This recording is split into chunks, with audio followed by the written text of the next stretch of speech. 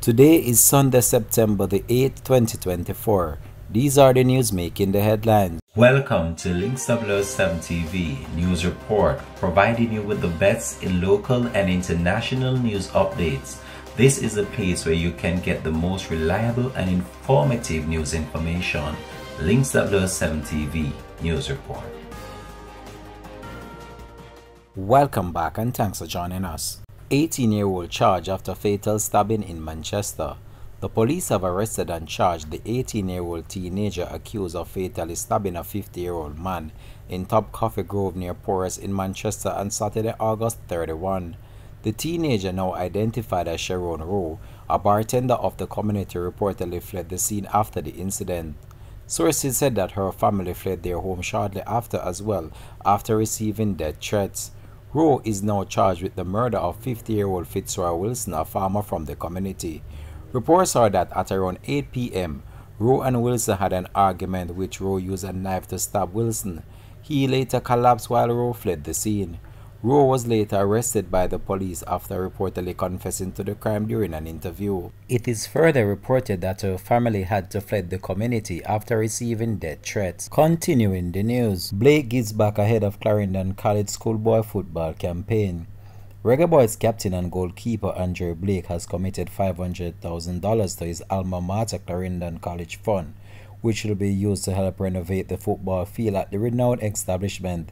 The donation was made in presence of the principal David Wilson and members of the Costa Cup team during a special handover event at the institution. Blake's contribution was made possible through Sagicor Foundation and Supreme Ventures Foundation. The $500,000 will go towards improving the school's sports facilities, which are currently in need of attention ahead of the fast-approaching schoolboy football season. The initiative, kick-started by Clarendon's college class of 1983 in collaboration with Alumni Association, aims to raise additional funds through a GoFundMe campaign. In the meantime, Clarendon College, defending the Costa Cup champion, edged Dembe High School 2-1 on Saturday in their opener for the Rural Schoolboy 2024-2025 season. Continuing the news, the GoFundMe page that was launched 6 days ago to raise funds for long-term care of gospel dancehall artist Lieutenant Stitchie. Some 268 donations have been received so far. The campaign was launched by Lieutenant Stitchie's wife, Sophia Leng,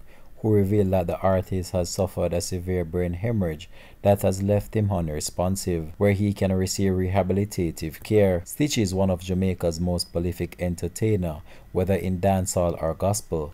He started his recording in 1983 and got his big break in 1987 with his song Wear Your Size and his album, which was the monster hit of the same name album he recorded for producer King Jammy. Continuing the news, British woman remanded on drug charges again. A British resident, Rachel Quayle, who was accused of attempting to export more than 45 million worth of cocaine from Jamaica, was again remanded when she appeared in the St. James Parish Court on Friday. Quayle is to return to court on September 13. The 28-year-old is before the court on charges of possession, dealing in, attempting to export, and conspiracy to export cocaine. She was arrested and charged after 21 pounds of reportedly found in her luggage at the Sangsa International Airport in Montego Bay, St. James, Jamaica. Allegations are that on August 21st, Quayle attempted to board a flight destined for the United Kingdom when her luggage was searched. During the search, 9.5 kilograms of cocaine were found concealed in an assortment of food items. Quayle was taken into custody, and following further investigation, she was charged following an interview in the presence of her attorney. Quayle was taken into custody, and following further investigation, she was charged following an interview in the presence of her attorney.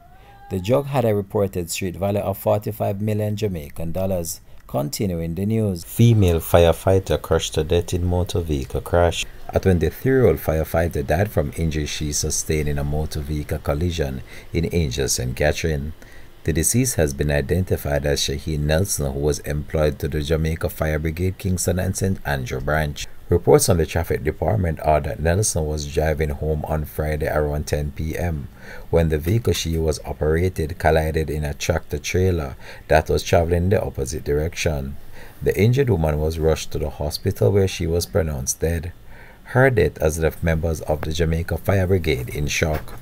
We'll have more details to come on this in a later newscast. Continuing the news. Manchester double murder suspect killed in shootout with police.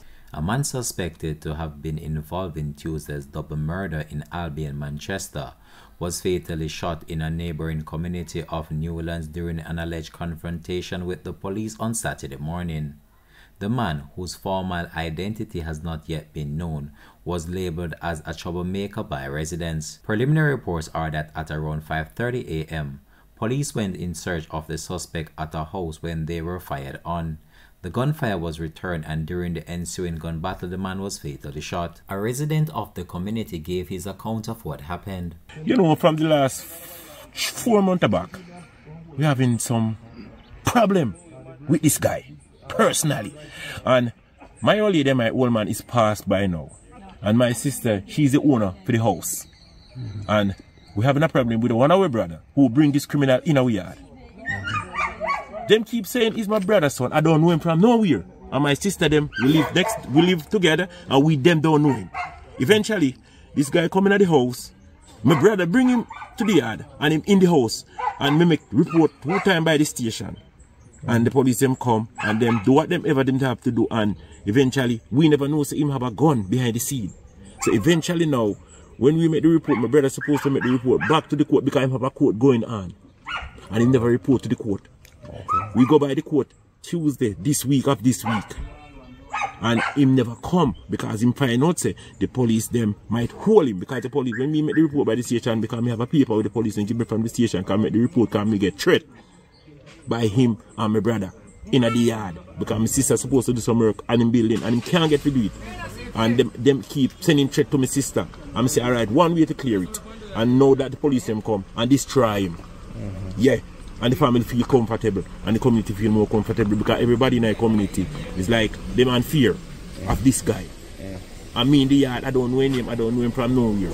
A family member said that his relatives struggled to get the suspect to vacate a family property, leading to a land dispute which is now before the court. The man who was killed by the police was a suspect in the murder of 2 men who were shot and another injured at a bar in Bottom Albion, Manchester on Tuesday night. In that incident, the police named the deceased man as Kalu Stas, otherwise called Rasta, and a 29-year-old resident of Albion who goes by the name Henry Brown, otherwise called Iceman, age 44, who were both shot dead and another man injured during the gun attack. The police said that at around 9:20 p.m., a gunman entered the bar and opened gunfire on the 3 men. An eyewitness said that the gunman grabbed a bag which reportedly had $100,000 from one of the victims and other items from the bar before fleeing the scene on foot in the area. The police were called, and on their arrival, 3 men were found suffering from what appears to be gunshot wounds. 2 of the men were pronounced dead while the other one was admitted. Continuing the news. Concern grows as 13-year-old girl reported missing. An Ananda alert has been activated for 13-year-old Kaylee Taylor of Highgate St. Mary, who has been missing since Friday, September the 3rd. She is of dark complexion, slim built, and about 163 centimeters or 5 feet 4 inches tall. Reports from the Highgate police are that at around 5:20 p.m., Kaylee was last seen in the Richmond Park area in the parish. Her mode of dress at the time she went missing is unknown. All efforts to locate her have proven futile. Anyone knowing the whereabouts of Kaylee Taylor is being asked to contact the Highgate police at 876-992-2233, the police 119 emergency number, or the nearest police station. Continuing the news.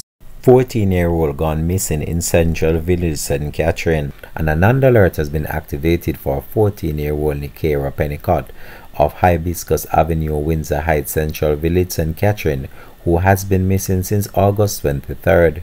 Nikera is of light complexion, medium built, and about 5 feet 1 inches tall.